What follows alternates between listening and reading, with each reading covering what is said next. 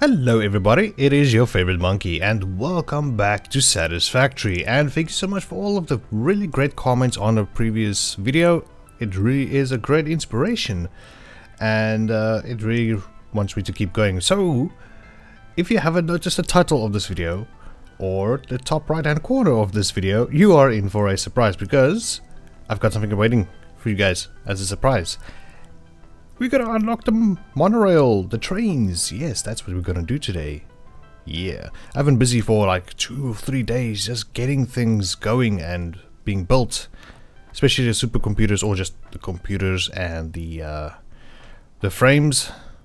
What are they called again? Modular? No, that's the modular frame. The heavy modular frame. Yeah, this thing is a beast to make. It's 9 times faster if you craft it here at the workbench, yes.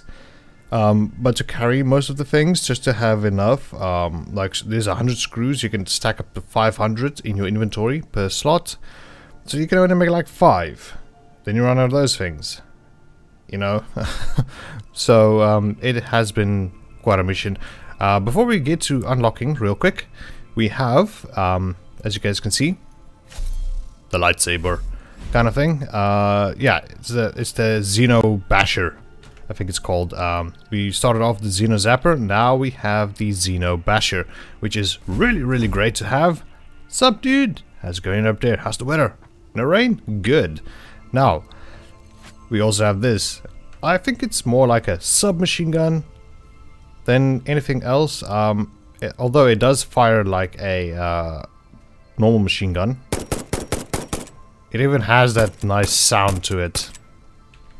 I wish it did like a click sound. Like when it finishes, like the pin striking and it strikes empty, like a dry fire. That would be cool to have. Also another thing, I don't know if people from FICSIT or Coffee Stain who makes this game, if you guys are watching this video, I really like to aim down the iron sights. Hip firing is fine and all, but it sometimes feels, it's I don't know if it's dead on accurate actually, given where the sparks are flying. I should stop that. This is a very expensive ammo. Alright. Now let's go ahead and unlock. Got all the things and let's do this. Woohoo! Yeah. Milestone reached. A new set of buildings and vehicles needed for long-range transportation has been made available. In addition to built-in power conduction, rails-based transit ensures increased efficiency and reliability for both the transport of pioneers and cargo. Oh yeah, that's what I'm talking about. That is super awesome. Let's quickly take a look. Probably under transportation. There we go, look at this stuff. Oh, the train, electric locomotive. The freight car, train station, freight platform. All the beautiful things. This I don't know what it is. An empty train platform for when you need to create some empty space. Just basically what I need right now for self-isolation, you know, or just like social distancing, you know, just like just carry some of these couple of guys, make some empty space between you and the next person. Sounds like a grand plan. Yeah, but in all seriousness, it's really awesome to have this unlocked now. I can see how much it costs. Modular frame is a pain in the butt to make, but it's fine. Everything else is doable. It's we can work with it. It's just gonna take some time. Well, the tracks are fairly cheap. Okay, if you have steel and you have it on mass, like I have over here, it is quite good to have. It's gonna be easy to do. Other things like the train, we're just gonna play around with one, and just excuse this mess down here. This mess, yeah, I said it correctly. English, not first language. Don't judge. And yes, I know this pipe is a bit off, but bear with me. But yeah, so what I want to do with this platform, it looks like when somebody spilled spaghetti on the floor and it's everywhere. This is what this place looks like. Do apologize for that, it's only temporary. What I want to do with this place is I want to make it a large storage facility. Large storage facility. Like the thing, what is facility? No, storage facility. currently I'm using this. It's super cheap and everything, but we can move on to this. It's literally double the size, so it is basically 2 of these stacked on top of each other, just in 1 unit. And I think you can stack these guys same time. Now, what I want to do is make this a whole storage area, like massively storage, and then on the other side over there, close to the steel production, I want to go ahead and have those coupon machines ready to suck in whatever we create. And I want to leave enough space so we can run conveyor belts off into a bit more of a distance, so that we can have a like a factory or whatever, if we need individual factories or something. But yeah, that being said, different things in different areas. Like, if I could probably show to you guys over here, I am currently mining quartz. Over here is our oil, so we're gonna need a train to come down here. This is the waterfall. I want a train coming down this way, delivering our rubber and things to over here. So over here, I want a train to come down and deliver the quartz for us, you know? Or maybe the goods can be produced there and just delivered to here, onto us en masse. Yeah, I think, and I would just mark that out, so if we run on this platform, we should not get intoxicated or poisoned by very poisonous air. Yeah, we should be good. We're literally on the brim of getting toxified. But yeah, so just a little bit more up until maybe that rock, go down that way and have this space ready for a train arrival. Maybe have a train coming in from that side, delivering all the goods, moving towards where this line is going. I will probably have to move that. It will be a shame if I have to, but I'll probably move that and go there. And there's a beautiful waterfall right there, which I'm thinking we can utilize into make a little bit of a beautiful scenery, like a scenic route on a train you get in. Was it Sweden? Somewhere? I don't know, but there's a couple of places that have beautiful train scenes. Scenic train routes, whatever you want to call it. So that's my whole idea, and I do apologize if this was going on a bit too much, but yeah. Hold on, guys. Let me get some things going, test out the trains and stuff, and we'll be right back building train stuff. Hold tight. Alright, welcome back. Hope you guys did hold on for, well, a second, I guess. And for me, it was basically a day and a half. I had to construct a whole track. Let me show you guys. So over here, we have our train station, the main base station. And over here, we have our oil platform. Now over here somewhere, what I'm gonna do is have probably another station. I think it would be here or here, which will just pick up the quartz, the raw, not raw quartz, but maybe just the already created quartz. The things I can't remember what they were. I think I have over here one of the machines that are busy making stuff out of the quartz. These things, the quartz crystals. Oh, okay, there we go. But there's also another variant of it.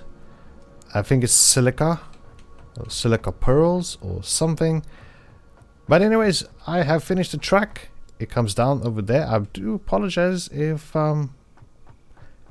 you know, we didn't build it together, but this took really long, guys. Like I said, a day and a half for me. So for you guys, it might have been a second. A day and a half passed for me. And yeah, so let us go over with the things. I did kind of figure out most of everything. So we have our train station over here. You can name your station over here. Have an efficient day. Well, thank you.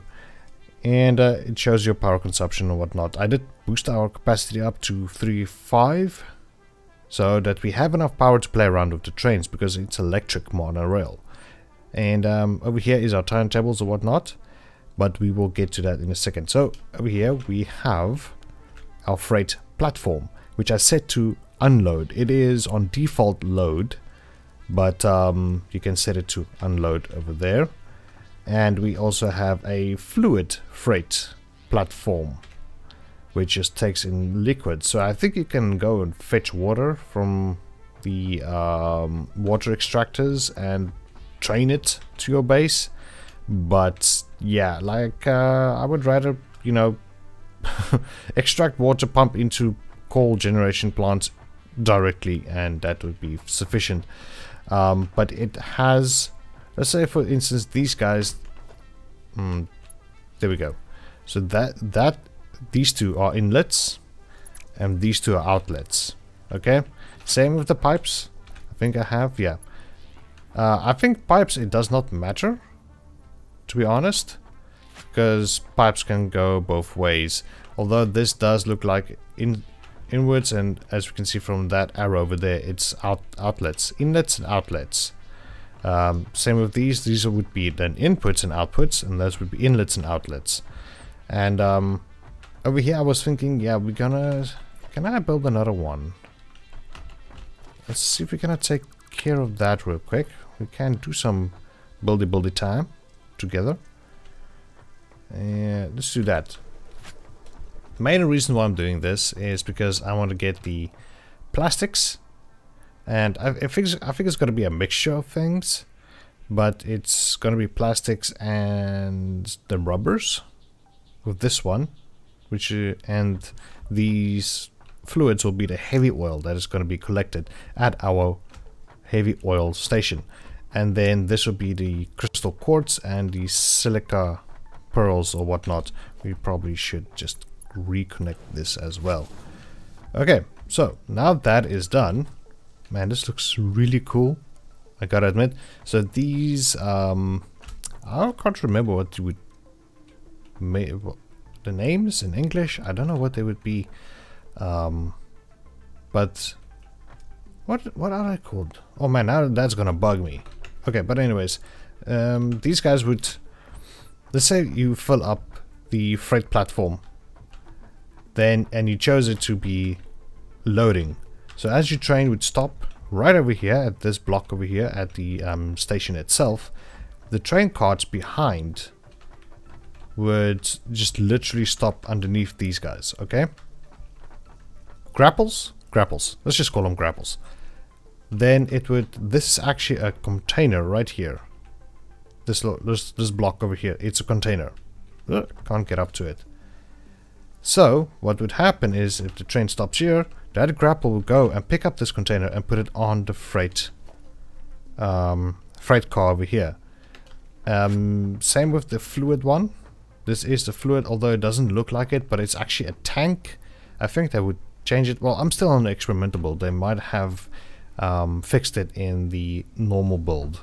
But once this gets loaded, it becomes a fluid tank, and this would be containers. So let's go ahead and put down our train. Yes, we do have enough for that. So you know what I'm gonna do? I'm gonna put it over here. And what I will do, let's just do a small test. We are gonna put down one freight car and another one. And I love how they snap to the track. It reminds me of Factorio.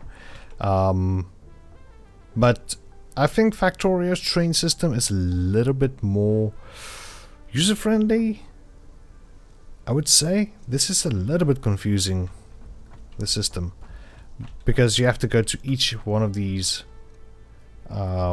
freight platforms, fluid platforms, whatnot, and manually choose what they need to do. Whereas in Factorio, you have your train and you tell your train, like, okay, if you stop at this station, you are gonna wait until your inventory is full and then head off to the next station and then empty out your cargo or your inventory, and then it would just loop around, going to one station to the other one. So this one, let's go ahead to the timetables. We are going to choose our locomotive. I think we can name it, I think we can name it here, locomotive. So whoever comments first in this video, I will rename the train after you. Right now I'm just going to call it train 1 for now. So if you want your name to be in the game, go ahead and leave a comment. The first comment, I will rename the locomotive to your name. I'm responsible for any delays caused by any reason, including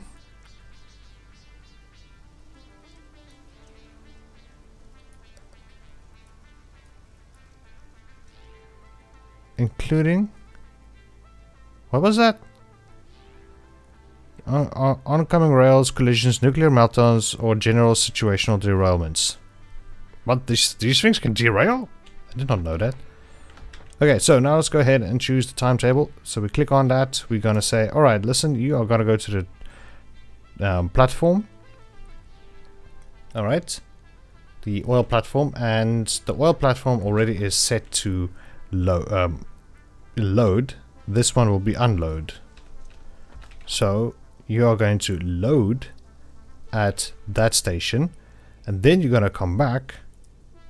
You have to click on this to the main base station and wait for it to unload. Yeah.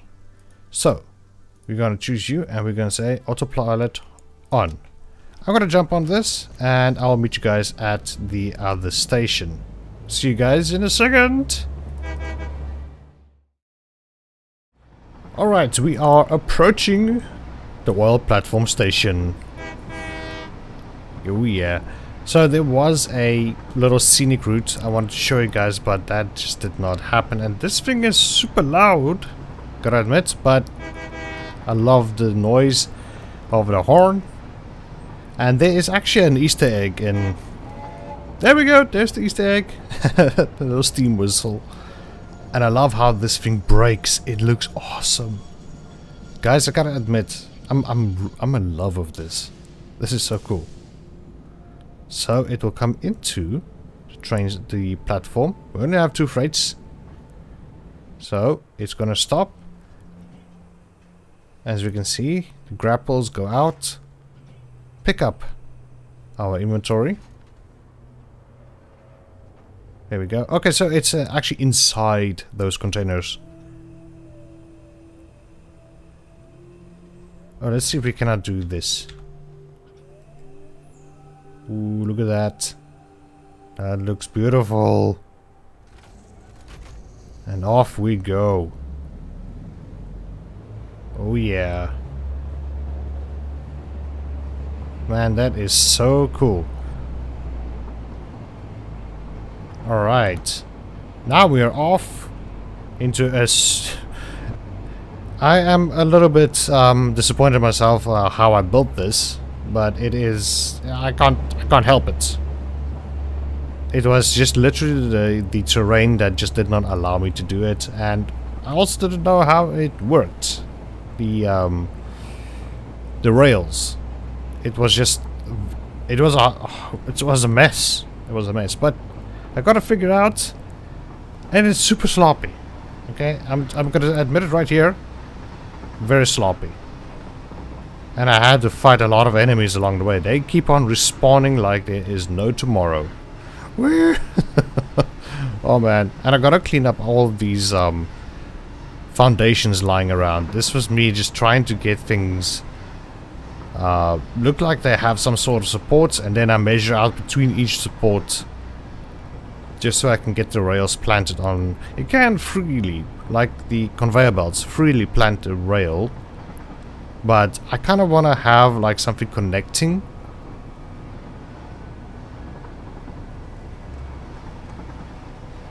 But yeah, oh man, this is so cool. I hope you guys are enjoying this. I mean, I hope this is also just as cool for you guys as it is for me. Really, it is something else. I am so glad we have this. Alright, coming into main base station. And I love how cautiously it comes in. Like a real train. There we go. Now it will undock. Let's see this.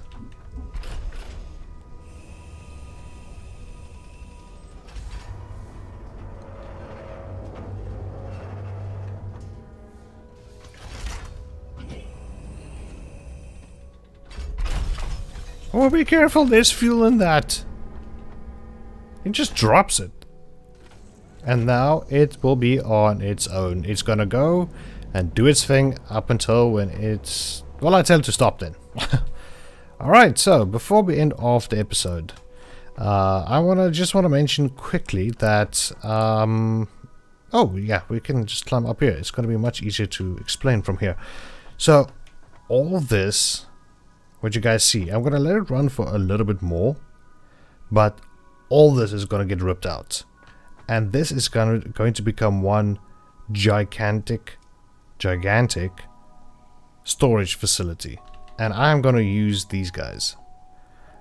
I think there might be an upgrade one, but I'm not too sure. But this is what we're going to use.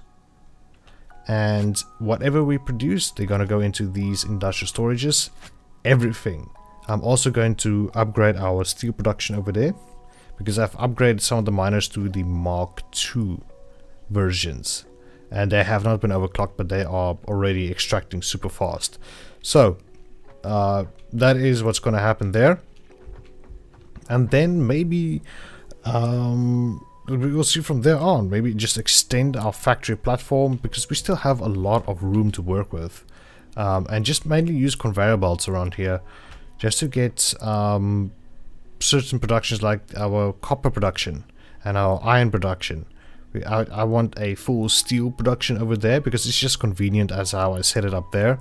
But we need to get frames, modular frames, iron or reinforced iron, encased iron or steel beams, those things. That's what we're gonna need to mass produce. And then we need the end products like the modular frames and things that needs to go into those manufacturers. So that is gonna be a thing.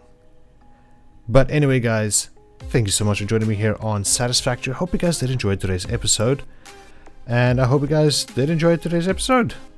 If you did, share it in the thumbs up. See you guys next time. Bye bye.